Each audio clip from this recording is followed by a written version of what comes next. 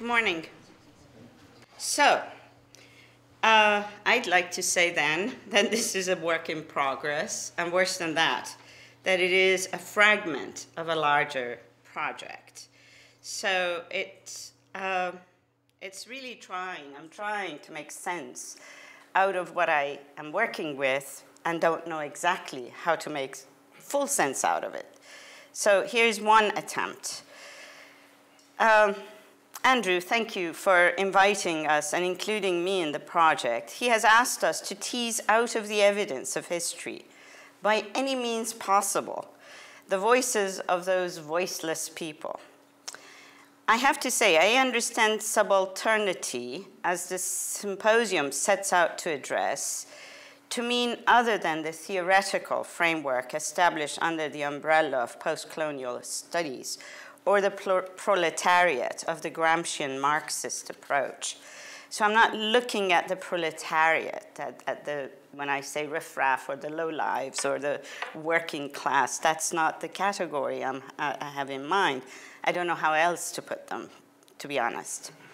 In this case, the visual representations of the voiceless encompasses an array of people whose role in making things and doing useful tasks is actually situated, depicted, primarily in the context of the princely or elite environments, where the prince and the royal patron and their elite society enjoy the fruits of that labor. That's where the sources of information basically lie, and that's how one can imagine pulling them out. So in this tile work, which is Safavid, by the way, and I'm not quite sure if I can be so precise as to stop at 1501, and I shall not. Things flow, as you know. But people like the attendants on the right-hand side would be the kind of labor, if you will, that we see in such contexts as princely gatherings, picnics, and so forth. And in a painting, or paintings such as these, and again, across that dynastic border, if you will, a 15th century, late 15th century page from a divan of Jami, and that one, which is a scene of Joseph enthroned from a Falname of 16th century date. In both of these, and in particular in this one, everyone you see, with the exception of a couple of major sort of elderly figures, are people who are cooking, serving. This guy is serving. This one is pouring things into bowls that are ready in a tray to be served. Those guys are tending to the big vats of food and soup and animals hung from there on top.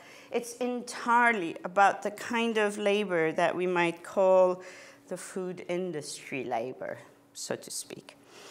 I want to consider these cast of characters in Persian painting or Persianate painting, who appear in primarily princely manuscripts. These were manuscripts made for the elite, and also in context of princely entertainment of some sort or another, generally. They are depicted, as you see, in the act of cooking, rolling the dough into noodles. You actually see them mixing contents of pots, fanning the fire, sometimes grilling a bird, and indeed serving food.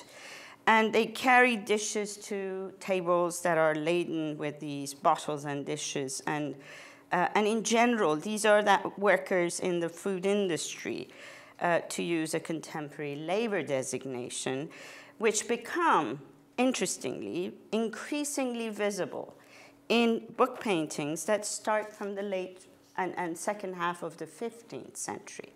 So prior to that, I have been unable to really locate enough evidence to say that this was indeed a particularly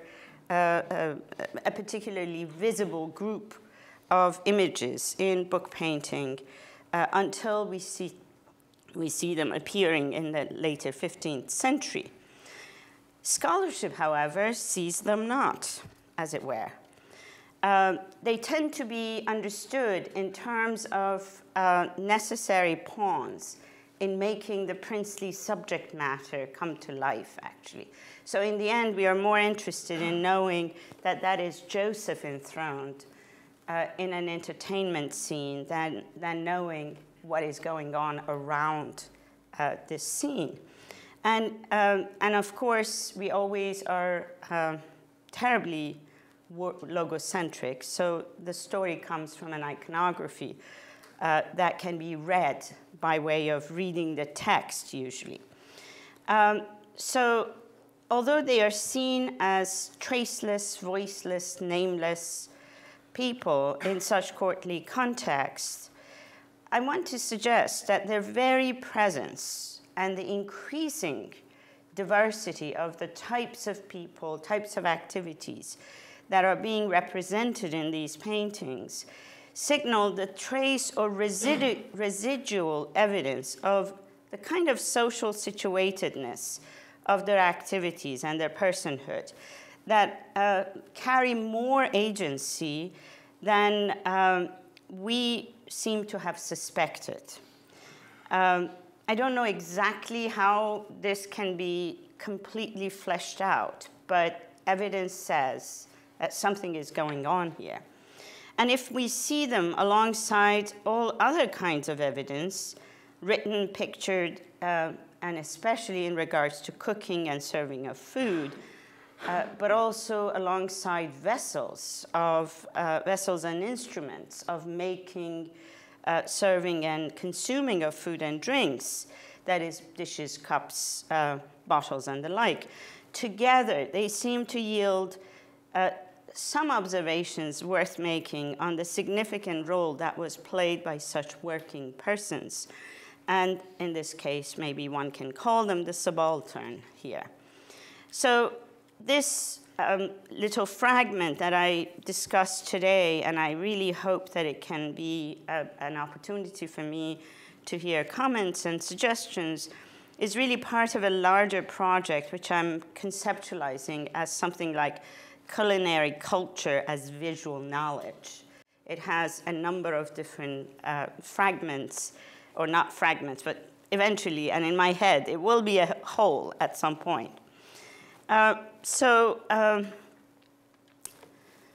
These people, I'm sorry that these are not terribly excellent slides, and then they are washed out on top of it.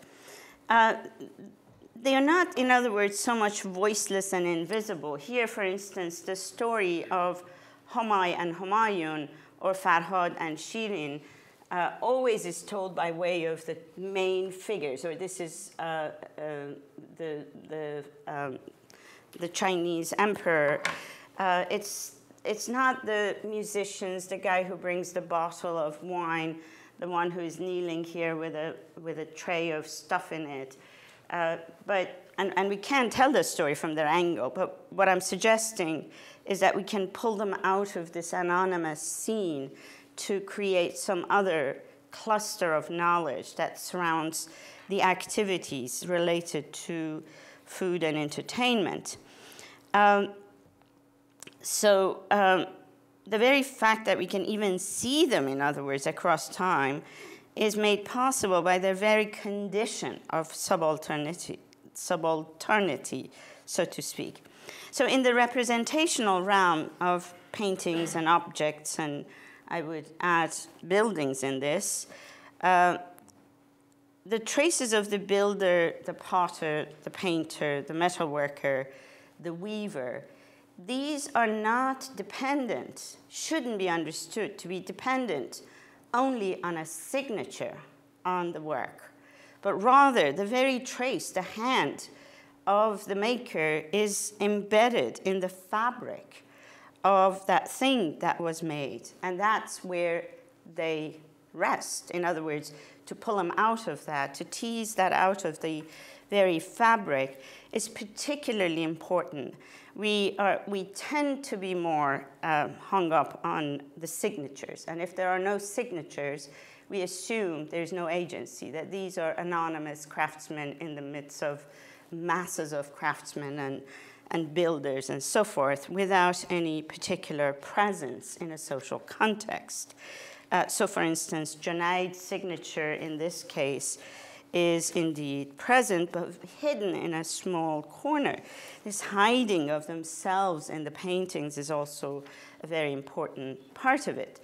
So contrary to the way in which we have tended to give higher social ranks also to the arts of the world of Islam, in that word is given the highest ranking, so anything written, calligraphic, is above everything else. It makes all the rest of them in the category of crafts, voicelessly understood crafts.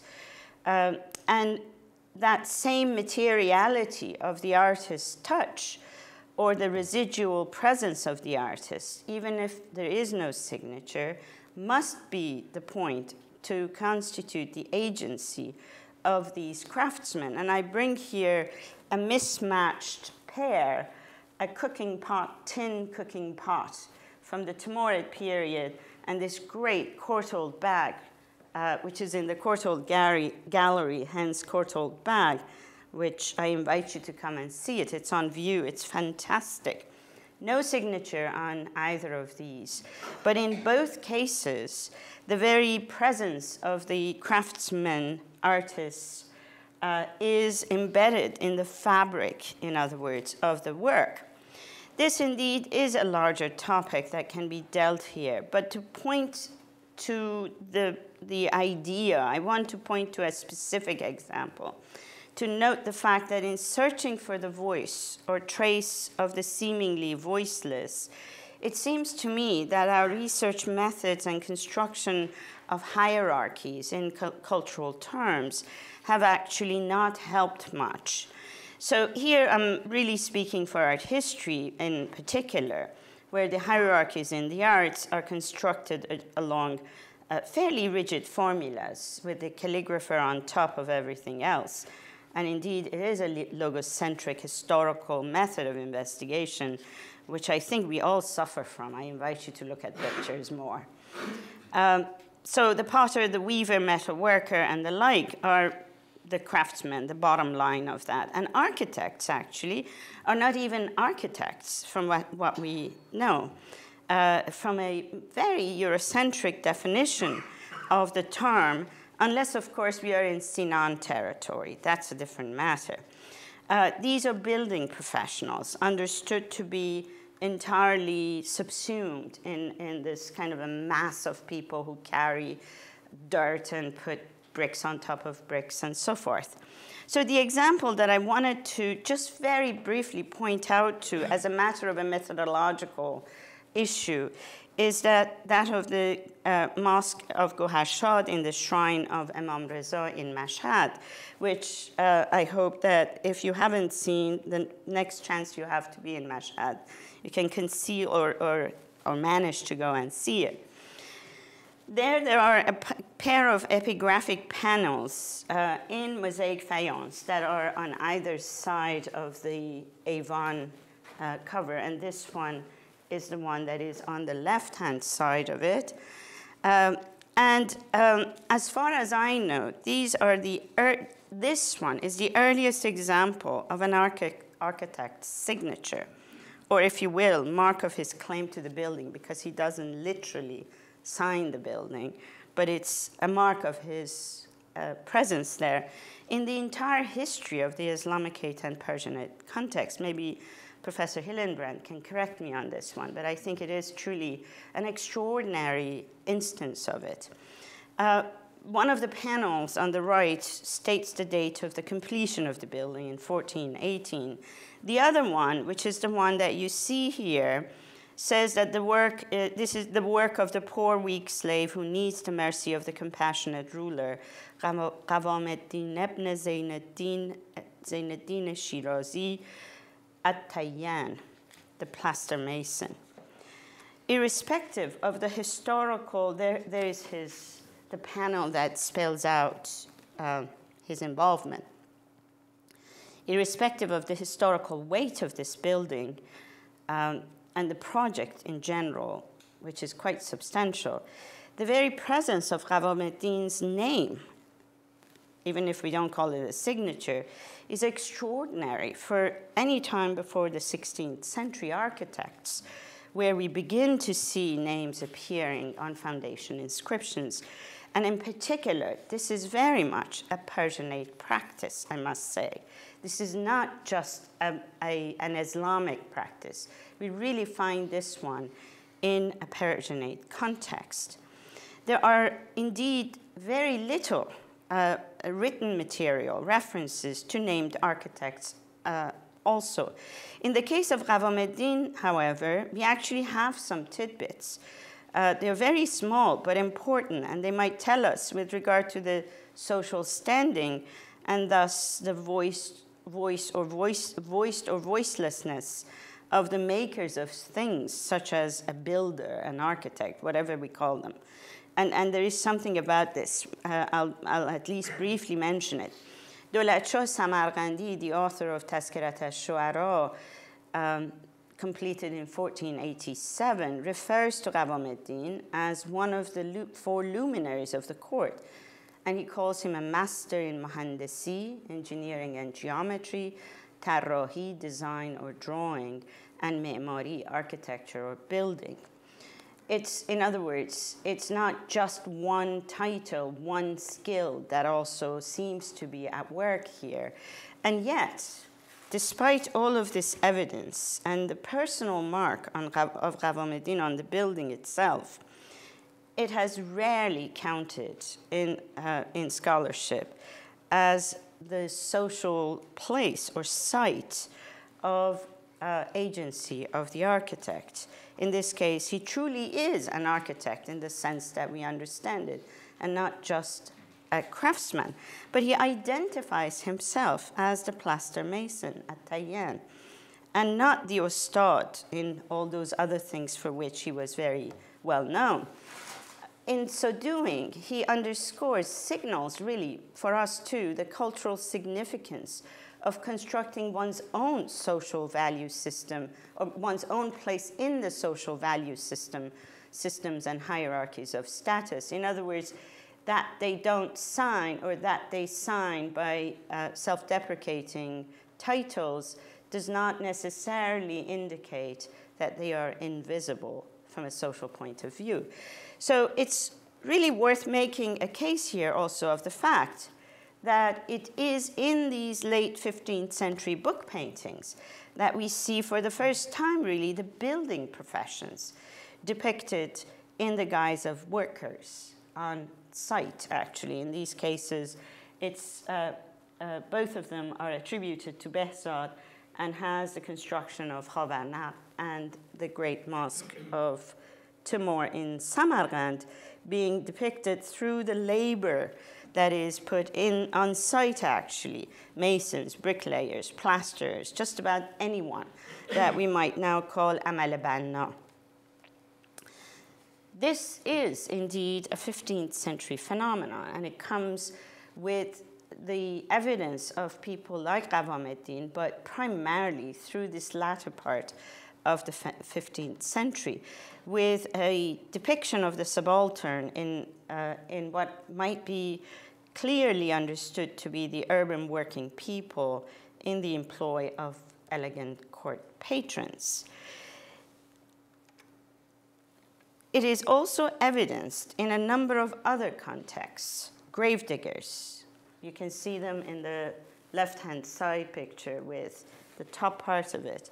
The story of, it comes from Mantarote of Attar, and we look at these things and delight, of course, in the very sort of naturalistic, attention to naturalistic detail, to these fragments and vignettes of daily life.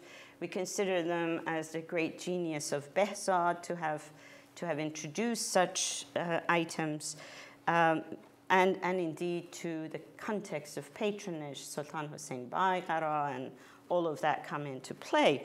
But we don't look at the workers, so to speak, as evidence for something else. So here, what you have is indeed the staff of the hammam, including Dallak and the guy who shaves the head. And here the head of no less than Harun al-Rashid is at stake. So all are part of the repertoire of people who are not the rulers, the princes, the heroes, but the urban crafts and artisan classes, basically. Their presence, however, seems to be largely invisible as far as what it can and might say with regards to the social context of service. And of course, this subject has to take into account the economy of all of this. In other words, where does the fund come for this to take place? How is it generated? What are the structures of the gathering of such people, and so forth?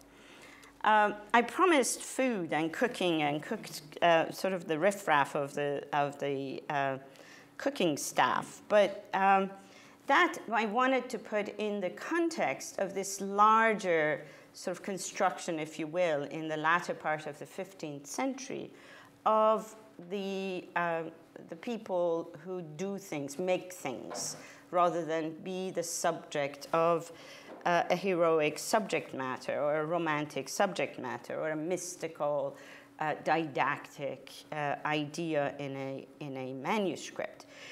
It is really worth making that point about the fact that these are not, as I am going to cross borders, if I may, these are not restricted to a Timurid context, but actually begin in this late part of the 15th century to gather evidence in larger numbers and explode in some ways in the 16th century and further into 17th century.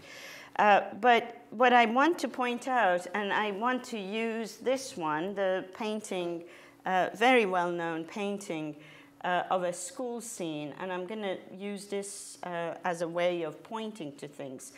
It's a school scene, actually, with the teacher and a boy being bastinadoed here. But I don't care about that so much as here down below, where these young boys with a master are in the process of dipping paper into a vat of pigments and hanging it up to dry. And then on this end, there's a little boy who helps the man with his wuzu.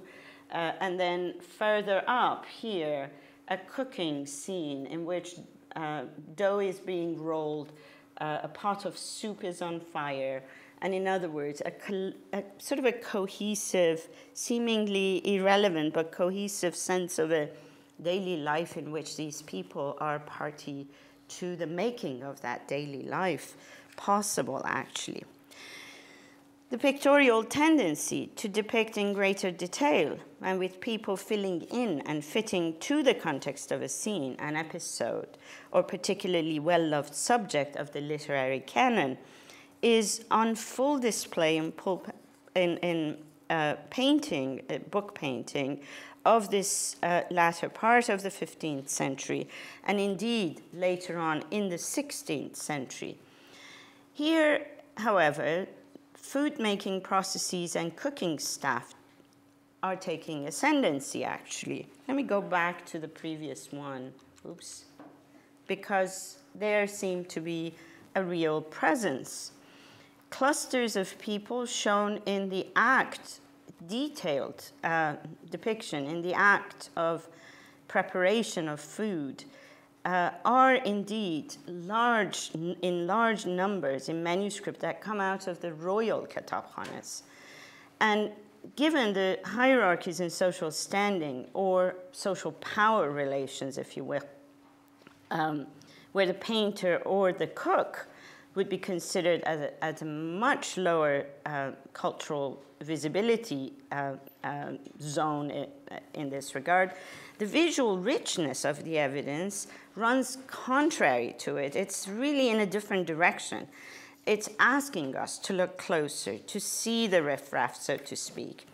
to hear these voices that are so much harder to hear through the written words. And I'm hoping and very much looking forward to the talks over the course of these 2 days that I'm assuming will bring out the written word more fully to the foreground. This sort of evidence is really of the non-literate. I'm glad that Andrew mentioned this one, that it's a non-literate community. Or better put, this is people who do not write by profession. So they're not the poets, the munshi, the scribe, the historian, for instance. And yet, their presence is quite powerfully visible. What is so also curious about this is that in this late Timurid art, if I may call it Timurid, late 15th century, the visibility of the subaltern and their social role in these laborers, artisans, and so forth goes hand in hand with the gradual emergence. It seems to me to be gradual, but maybe somebody can correct me on that.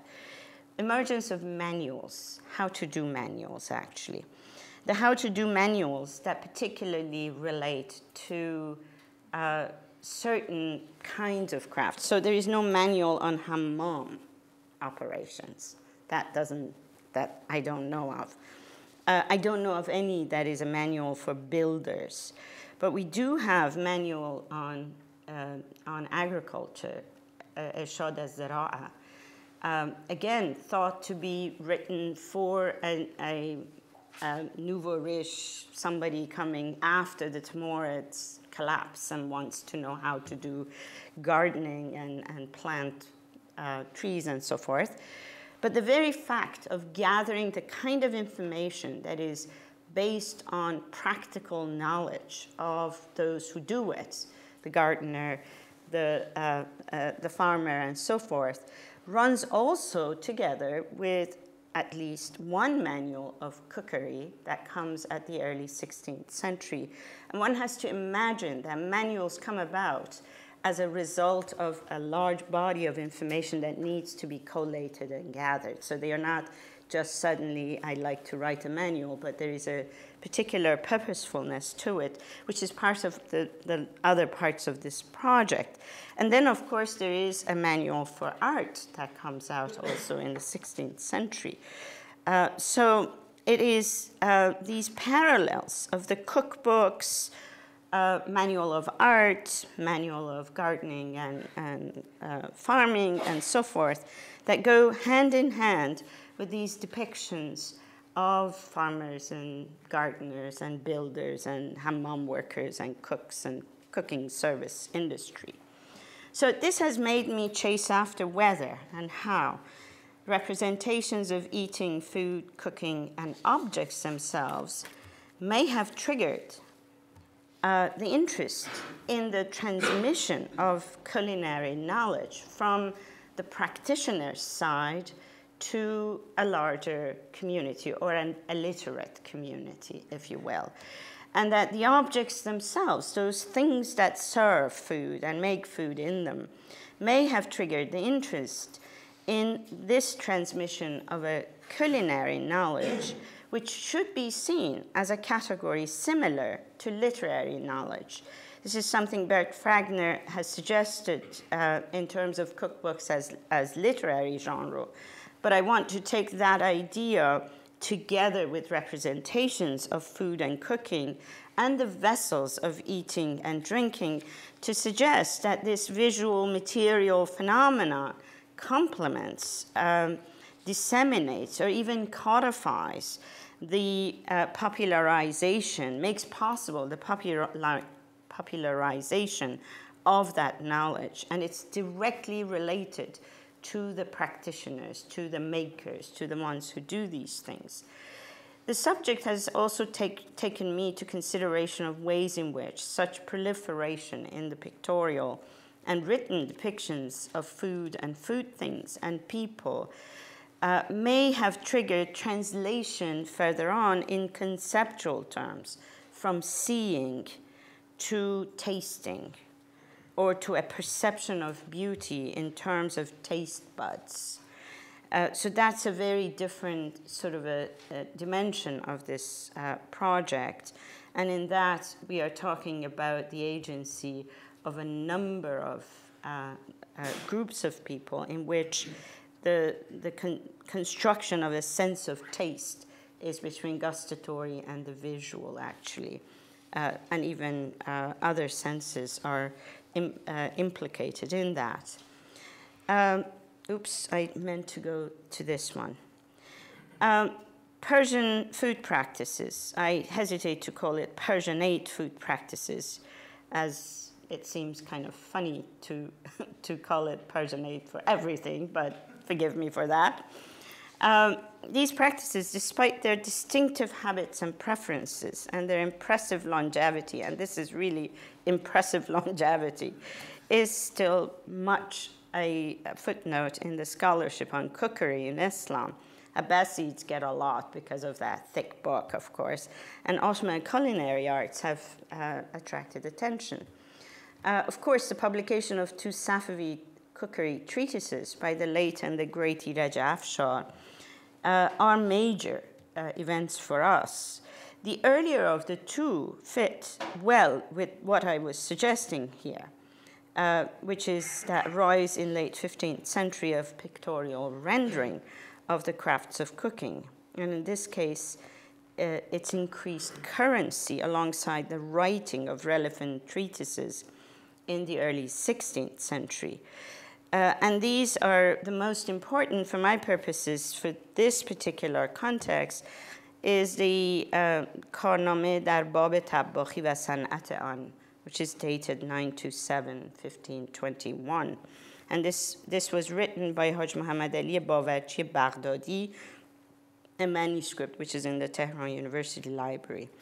It belongs to the time of Shah Ismail, but the cook was associated with a princely household. And the cook, Haj Muhammad Ali Bawarchi Baghdadi, should be understood, although we don't know much about him, but should be understood as hardly a voiceless or anonymous craftsman, as his text indeed runs parallel to some of these other representations of and presentations of the craft of cooking, if you will.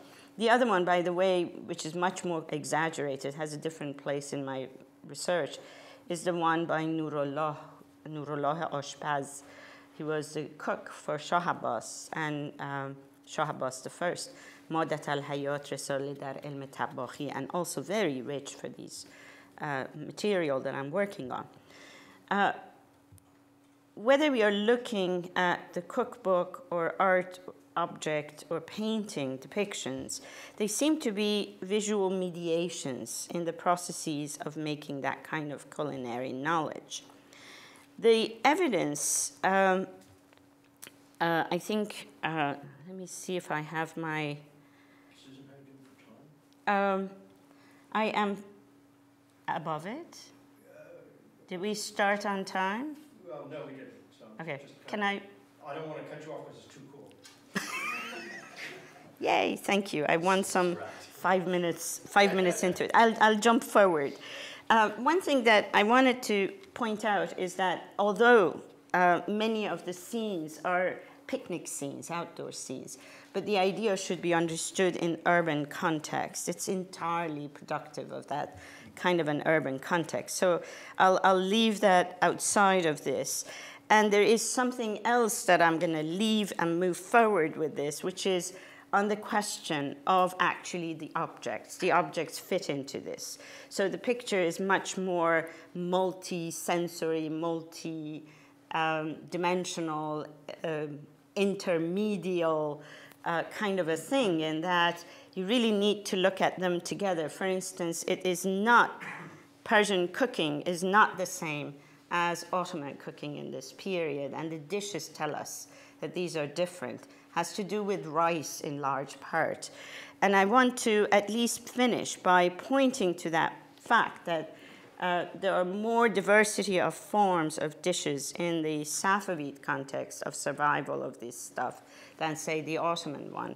And greater number of them relate to the particularity of the way in which food was made and served. How it was served is a very important part of this discussion. So that becomes an important thing with regards to the voiceless, if you will. From that treatise of Haj Muhammad Ali Bawarchi Baghdadi, we learn that for a rice dish called siyah polo, he says, برنج رنگین کود در پای او باید نهاد, means a dish, a large, he says actually it has to be a large dish. باقی مصالح را پهلوی یکدیگر باید گنجاند. In other words, he specifies the method of composing the cooked portions of the dish on the platter. And then he says that the platter should be topped by a large domical lid. The domical lid is sitting around here, waiting to be put on the dish. And the whole thing to be carried to the sufre so carefully that nothing would move out of place. And then he says, he adds that the person who cooked the dish must serve it, as he alone knows how he has placed the different components of the dish together. So here, that professional hand agency is one that remains very much active throughout the whole thing. So the discussions in these cookbooks about how you put it together and how you serve the food points to that kind of a specialization of a category of workers who happen to be also appearing in paintings in greater currency at this time. I'm going to jump forward. So this is not, this kind of degree of culinary refinement and the way in which the cooks talk about their particular craft is not just a matter of courtly practice, but as may be suggested from those proliferation of pictorial concerns with food, cooking, eating parties from this late 15th century date onwards, something of a greater dissemination of the interest, not only in the food and food stuff, which I'm working on, but also on the working staff in a social armature seems to be emerging. And this goes hand in hand with those other kinds of manuals.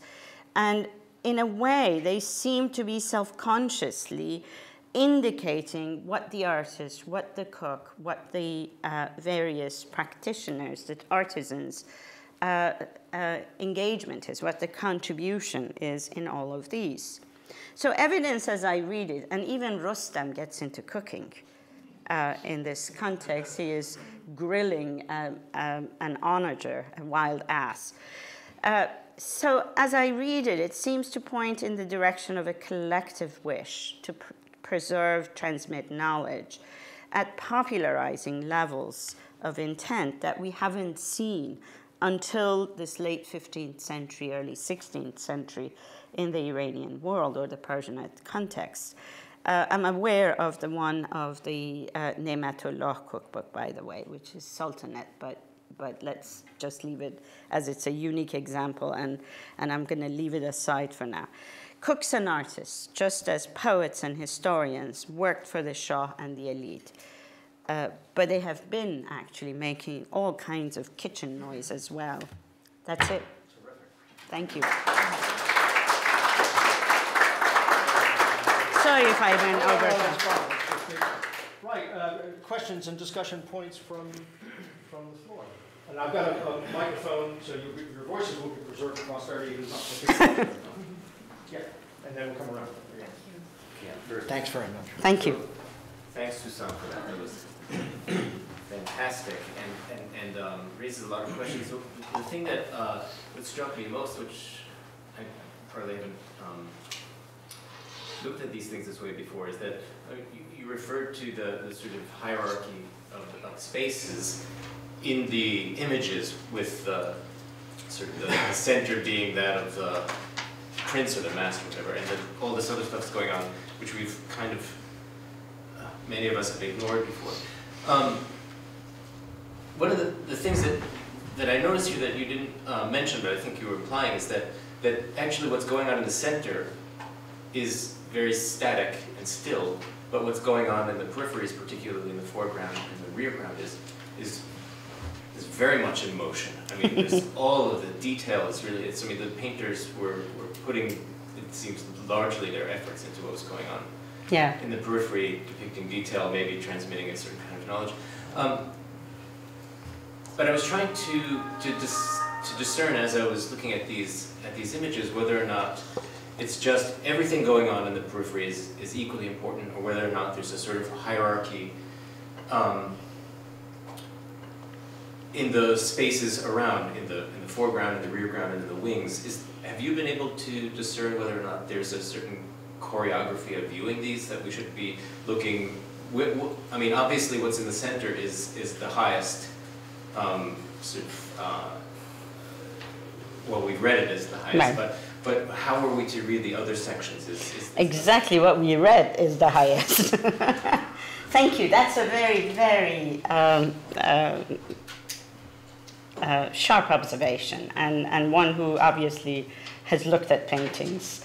We actually do, I think there is a problem in looking at these paintings with a title on the bottom to begin with, so that the title drives the way we look at them, and we tend to think of an iconographic category into which it fits. In great many of them, and this cannot be just about these paintings, it has to be in the context of how the visual strategies change, for instance. So when we are looking at, say, Ilkhani Shahnames, earlier in 14th century, it's very clear to us that there is a very primary subject matter to be told, and that is depicted with absolute economy, so you don't have all kinds of doodads around. When we get to this later period, you have a richer environment. But one thing that we need to do, I think this is part of how sort of looking at Persian painting, teaching about how to look at Persian painting needs to consider, is that they're not linear. That there is no structure that is linear or guides your eyes, like a one-point perspective is absent. So you don't even have this foreground, middle ground, background idea, even though it's there implicitly. But the eye is capable of roaming a bit more freely.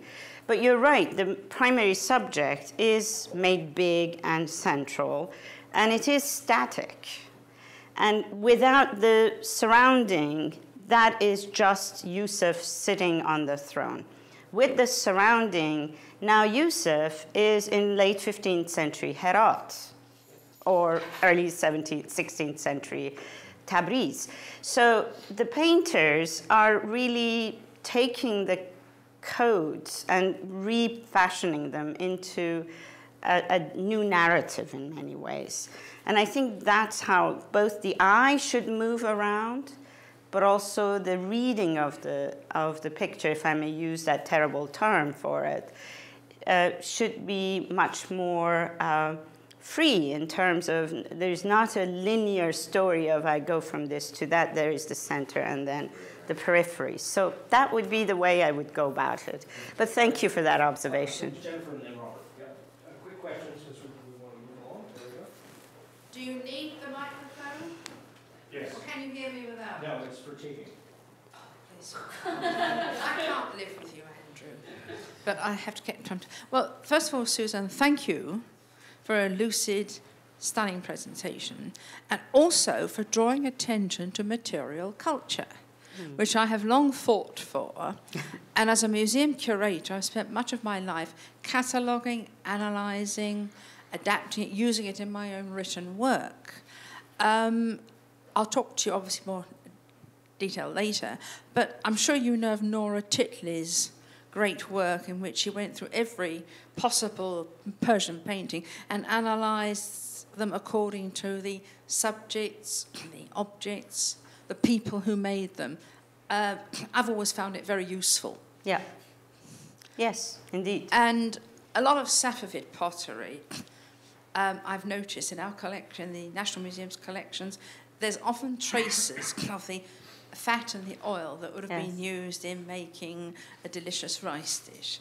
And also in the museum, I always made sure when I displayed material to group them according to a possible function. Yes. No, it's true. Yeah. What I'm suggesting actually is, and this is absolutely true, and it's really important what you're pointing out, what I'm suggesting is that not just what their function was, but to look at them in comparative context where you see, for instance, Ottoman ceramics do not have those white platters that exist in Safavid context. We just simply say it's because they do rice dishes, but it is more than that. It's part of this whole sort of culinary culture, if you will. They make more meze than rice, you see, and you don't leave Yes. so many stains on the carpet. Yes. You have to cut it because you don't have the microphone there. Robert, The, there's so much in this paper, and I'd love to talk to you about it later. But one observation and one question. First of all, most of these lowlifes seem to be dressed by Armani. It's true. And if you look at what poor people in traditional Can I bring a Iran- low life in an Armani outfit up? I think I love this. First of all, the hammam guys are not Armani guys, but these guys are good. Indeed. And a piece of evidence in that direction is the use of colour. Very bright colour, all sorts of bright colours, which are used by the painter to do things with the composition, Right. and to link different parts of the composition. Right.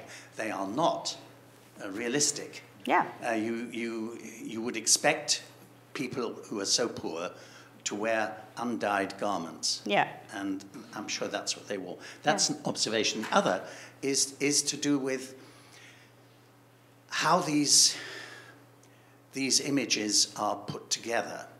And what you see in the way of the sudden explosion of the common man in late Timurid painting is a hijacking of standard iconography. We get scenes that have never been depicted before. Yeah. And that frees the painter to do all sorts of things. It's a different matter from showing a central Yusuf surrounded by courtiers who happen to be rolling dough or whatever they might be doing. It's choosing completely new iconography and populating it with people that weren't depicted before, fishermen, woodcutters, as you were saying. So it has to do with a new attitude to space, with a new attitude to the world. You've done so much work on drawings, you will know that there are no preparatory drawings for these things, so that we're not looking at a detailed knowledge of the human body which has been laboriously acquired by close observation. We're looking at stereotyped poses. These people all look like action men. Mm-hmm. You know, with jointed limbs. Yeah. They're like Spider-Man. They're not human beings. So it's nature maybe, but it's nature methodized. Yes, but that's not a. Is that? Are you thinking? I'm not sure if I understand what you're. Is that a critique of what the observation of the daily life might mean actually in these contexts? In other words, what I don't know is what you're getting at. I'm getting at the presence of these lowlifes has to do with a new iconography, with a new attitude to pictorial space. Yeah. And that is forcing the painter to look in a totally different way at the world that he's depicting from his predecessors. Right. So it's not just that you get lots of people serving food or building buildings, but rather that you get a new iconography, that either unfamiliar texts are used or familiar texts are used in ways that they were never used before. Right. New elements from so familiar are you texts. privileging iconography in terms of top-down imposition of a new desire for different things, or is this possible to be open, which is what I'm suggesting here? No, I think that it is it's open. possible to be open towards new ways of thinking about the social context more broadly. It's not without the presence of the ruler, and we still have the images of the central princely character in there. But it is also opening up to these. But what I'm not quite sure about is if the iconography somehow has a privileged position in social conditions of making of these manuscripts. Is this something that comes, are you suggesting it comes from the patron side into the courtly kitabkhane production? No, I think it comes from underneath. Yeah. And once you've made the decision to look at a familiar text, and instead of illustrating the familiar subjects, to illustrate an unfamiliar subject, you are on your own. Yes, but even what I'm suggesting is that even when the familiar subject is being depicted, now you have a much more crowded world than what we had before. Yes. That becomes part of this whole. So I'll think a bit about it. Yeah. No, I think. But I want to know how you're seeing it so that I can refine. We'll have to cut it there. I think we'll have to Sorry. stop and move on. Terrific. That's really great. Thank you. Yeah.